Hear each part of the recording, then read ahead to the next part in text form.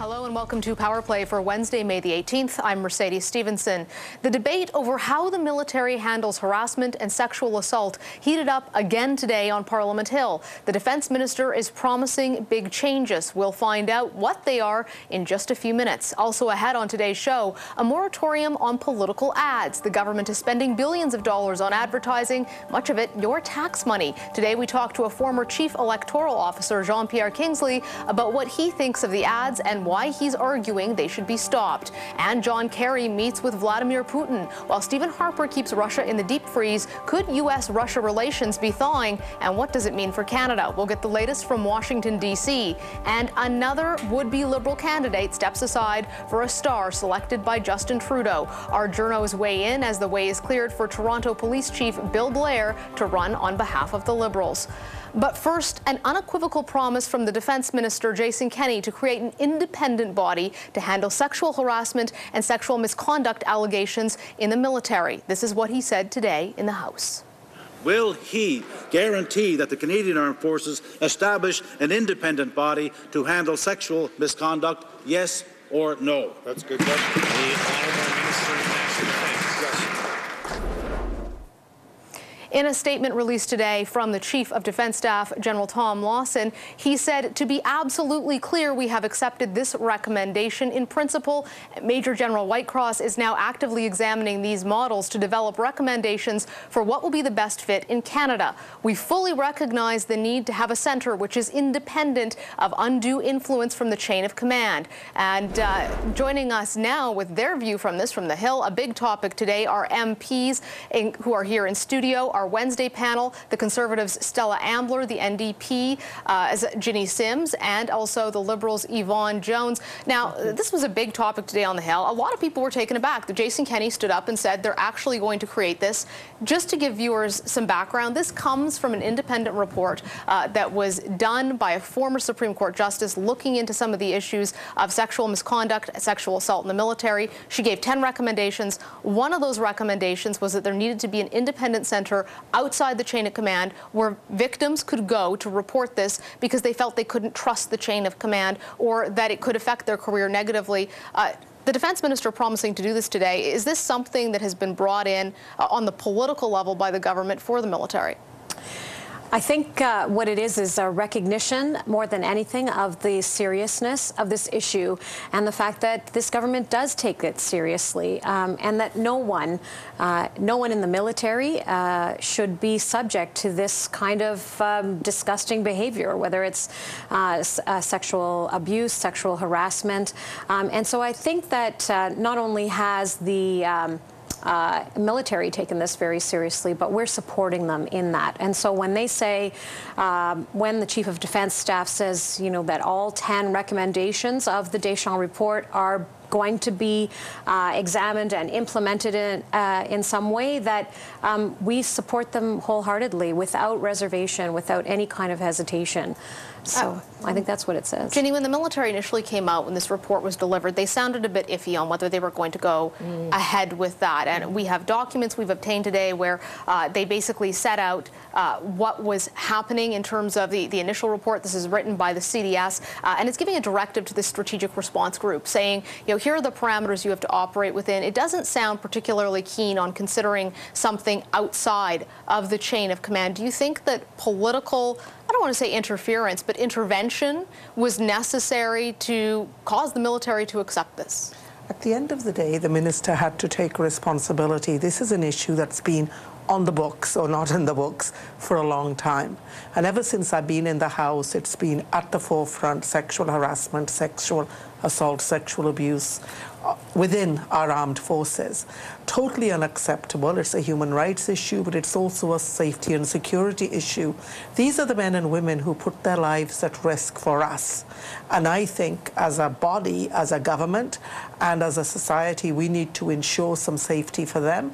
And I think having an independent body that they can put their complaints to and have the processes go through is absolutely critical. It's very difficult to go up the chain of command and, to complain to your seniors, people who are going to be responsible for your promotion or the ones you report to when it comes to reporting sexual abuse and sexual assault. And we have seen quite a few bungled investigations over the last few years. So for me, this is a good step in the right direction. But Mercedes, this is a very, very difficult topic, but it's one we cannot keep brushing under the carpet. And now I'm hoping that the minister has made this commitment. I'm hoping we will see immediate action. I don't think we need to study this for another year or 2 years or 5 years.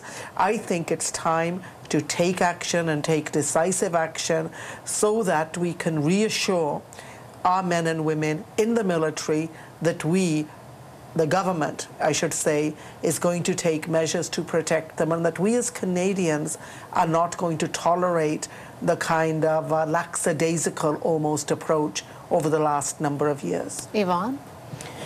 Well, in 2015, no person should be subjected to sexual harassment, sexual assault of any kind within the workforce in Canada, especially those who serve in the military and on the front lines. They have very stressful jobs in protecting the safety and security of our country already. Our leader, Justin Trudeau, have already said all 10 of the recommendations put forward should be accepted and implemented. I was disappointed with the original response from the Chief of National Defence, but I like the fact that they're accepting to a certain degree that this has to be an independent body of accountability outside of the chain of command within the military, so that women that are victims can feel free and safe to go forward with their complaints. It's not new.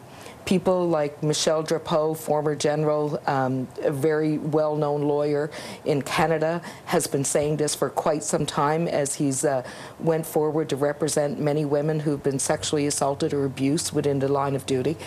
Others have been saying this, so it's not new. My challenge to government today is that you have to lead this process.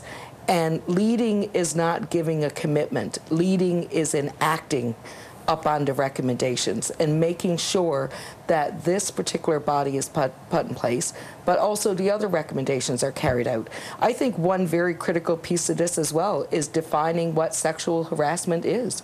What is it when it comes to sexual abuse, sexual harassment, sexual assault?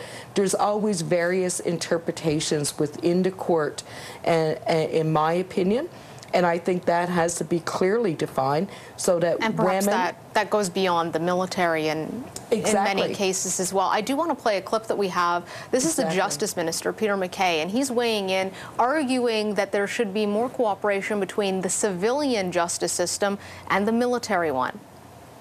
There should be perhaps a protocol or a consultation that takes place between Crown prosecutors and military justice system when those cases could be tantamount to a criminal charge rather than something that is done more administratively through court-martials and court-martials appeals. Now, Stella, when we're looking at this body and we're looking about this increased cooperation, it's new to hear the minister talking about this. We heard the military initially come out. They said, well, we accept in principle, wasn't too clear. The language changed quite a bit in the 24 hours following that to, no, we do accept, we're just studying the best model.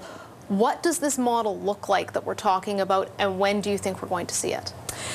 I think that the strategic response team under Major General Christine Whitecross is going to act quickly and decisively. She has said that, and I know that she's already working hard. She understands. They really couldn't have picked a more outstanding individual to lead the team. Stella, today your government stood up and promised an independent reporting authority. Do you think that DND is going to follow through with this, or is it going to take continued pressure from the minister's office, which many are suggesting is what today required? Oh, I see every indication from the military, the Chief of Defence Staff, and his the lead of the team, Major General Christine Whitecross. I see every indication that they take this very seriously. They have said without hesitation that they are accepting all 10 recommendations. And on the issue of the centers of the independent centers where victims can go and where their complaints will be heard. On that subject, Major General Whitecross has said that that her strategic response team will be looking into other models, countries where this exists in various forms, Australia, the U.S. and France, and that they will come up with a model that works for Canada. Okay. And so I'm confident that they can and will do that. I know you have to go for vote soon, so a quick 30 seconds to you, Ginny, and then to you, Yvonne. Well, I'm glad that everybody is now saying that the 9 recommendations are going to be implemented, but I'm just hoping this doesn't mean more study, and we're going to see this stretched out. I think that men and women in uniform have waited long enough, and I think it's time for action, and I think the minister needs to be engaged in this fully to make sure it happens very, very quickly. You know, for the victims who go through sexual harassment and sexual abuse, another day is a day too many. So as quick as possible. Yvonne? I take nothing for granted. I think we're going to have to continue to follow this to ensure that accountability is portrayed by the government here. And this is not new. People within the military service, women that have been victimized in uniform, have been asking for this for a long time.